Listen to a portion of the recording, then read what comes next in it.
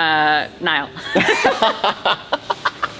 Can we just tone this down? I've toned it down! I'm not saying shit. He needs to leave.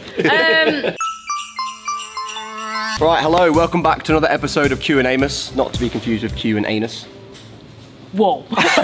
Straight to it. Straight to the point. I'm joined here by the lovely Olivia Smart. Hello. Want to introduce yourself? I am Olivia Smart. I'm born British, but I am a Spanish Olympic figure skater. Represented Spain in the Olympics this year in Beijing, but I am born bred from Sheffield. So as you guys know, the drill is I post a photo up on my Instagram, you guys ask the questions, and at the end, question that we ask in all of these, where I will offer you this £10 note, or you can open the briefcase. Now the briefcase can have something better or something worse in it. Oh, cheeky. Okay, got it. So think about that throughout the entire one, and then we'll ask you at the end. Can't keep it in front of me. It's a bit of a tease, that. First question, do you and Nile have chemistry? Ooh. Yes. And when you describe chemistry, it's in multiple different ways. We have a laugh together, we have a joke together, we're serious together, try and get him out of his head a lot. So yeah, and honestly, when you skate in a partnership and you're skating, telling a story, you've got to have chemistry. And especially with our first number, the music's quite intimate and it's got a storytelling side to it. So yeah, we're working on it and it comes quite naturally for us, which is good. Oh, there you go, there's my clickbait for this one. Oh. Okay. Talking about me? No, don't be silly. No. Get away. Who is Olivia's dream ice partner? Ooh. Ice dance partner? What would you do if I said Joey Essex? He's gone. Actual skater as a skating partner, Scott Moyer. He is the Canadian Olympic ice dance champion with Tessa Virtue. They won the 2018 Olympics. He is now one of my coaches in my skating school. And he's fantastic. Non-skater, it'd be cheesy for me to say Nile. You'd be very cheesy. If he was a little bit taller, perfect. Well, you pick anyone in the world, you pick me. If you're taller. I'd love to work with somebody that's got like an unbelievable brain for music. So I'd say at the moment, Fred again. Ah, 100%. Sick, that'd be really cool. Because he's got a good style, he's British. He's tall. He's tall. How's it feeling inviting so much play in your practice now compared to the Olympic ice? Ooh, I mean like creative play and like just openness. Honestly, it's an absolute pleasure. It's a free time for me to be creative, to explore what I don't usually do, especially in training. We're so technical, and also teaching somebody how to skate from scratch is just oh my god, it's like I finished the day and I'm like I feel accomplished as well. We just went through our program for the first time today, and like I don't know, you have that feeling. I've had that feeling at the Olympics and all that, but it's just a different feeling. It's you can't compare them. So if you find a new ice partner in the UK, are you going to continue your competitive life? Ooh. This is where it gets saucy. I can announce that I do have a new partner. I just cannot tell you who and what country for yet. We're just currently figuring out logistics. Is that the first time that's been announced anyway? Yeah. Come on! So I will be continuing to compete next season, competitive season, after Dancing on Ice. So that's for now. Sick. Sweet, you heard it here first. Watch vlogs, subscribe. Okay, so this is a question more for Nile, but I guess you can answer it and then we'll see what he says. Is Nile wanting more than just an ice skating partner? And then this guy said, because I would. What's your name? Miles Kaywood. She can remember that. I should DM him later. Miles? No, for now it's partnership. We've met 3 weeks ago. Nile.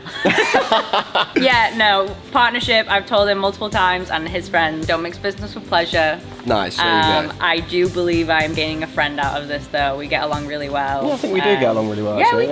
we do. Yeah, let's be friends. Yeah, it is. I already stood on him earlier with my blade. Oh, that is true. Look, she got me a boo-boo. What is your favourite Christmas tradition? That's a silly question. Ice skating. Oh, yeah.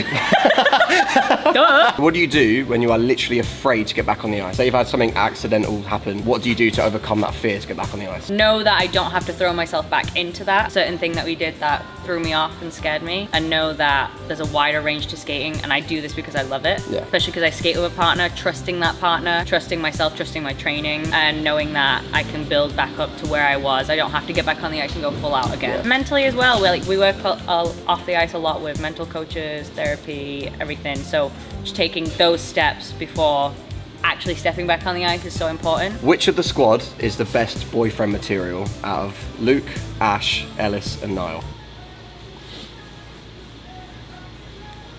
Why do I have to answer this question? It's not who I fancy the most, it's just who shows up as a good boyfriend. Yeah. Well, just watching how Ash and Joanna were on the ice yesterday and how supportive he was for her. Yeah. Baby doing great, baby doing great. Just watching him do that made me feel good. So I think Ash is like a very, very good boyfriend. So Joanna and Ash yesterday together on the ice, I was like, wow, I am lonely.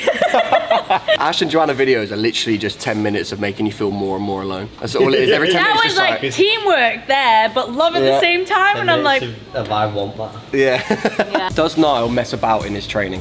Mess about, no. I'd say adventure out, yes. Like I'll be explaining something, and halfway through explaining it and showing him it, he's behind me, not watching, trying it. Okay. So yeah, if we say messing about like that, yeah. Half of the time I'll be like, did you just see what I did? And he's like, yeah, no.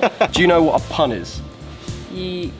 Yes. Yeah. If I asked you to make a pun about a tree, you could say that's a tremendous thing. So I'm gonna ask you for your best ice skating pun. I know you're gonna skate me for saying this, but just give it a go. Oh wow, that was really good. I might say that was quite cool. Come on, you just take the lead. She's frozen. Ellis! Stop distracting me! I'm trying to think of something with ice. All the thoughts just dancing around in her head. Oh my god! You can figure it out. I can't figure it out! Well, I'm gonna go, it was ice to meet you. Okay, nice. So now it's come to the part of the video that everyone's been waiting for. Would you like to have this £10 note or open this briefcase? What's in the box? I can't tell you that. I've always wanted to be asked this question, and I'm always like, why would they take the money? Take the briefcase. I'll take the briefcase. You're gonna take the briefcase? I'll take the briefcase. You sure? 100%? 110%. 110%. Okay, so the twist in this one is there's nothing in the briefcase. Get the briefcase. The briefcase is I want you to try an axle on the ice. That was a trick. I can't do an axle. I'm an ice dancer. You chose the briefcase. Well, there's more money in the briefcase. Ellis, you owe me big time. Maybe. And me. If my partner gets hurt doing this, it's done. Maybe you should give me that tenner.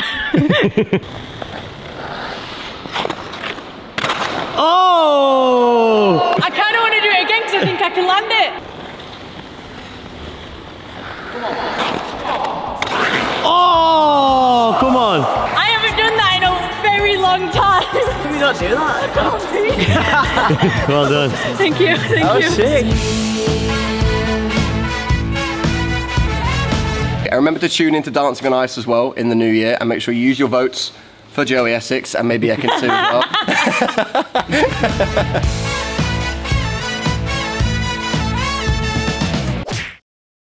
But they've all had the work off the ice and with people around them. Bless you. They've all had the work off the ice and with people around them. Bless you. Wow, you smashed it. Wait, sorry, I wasn't really close.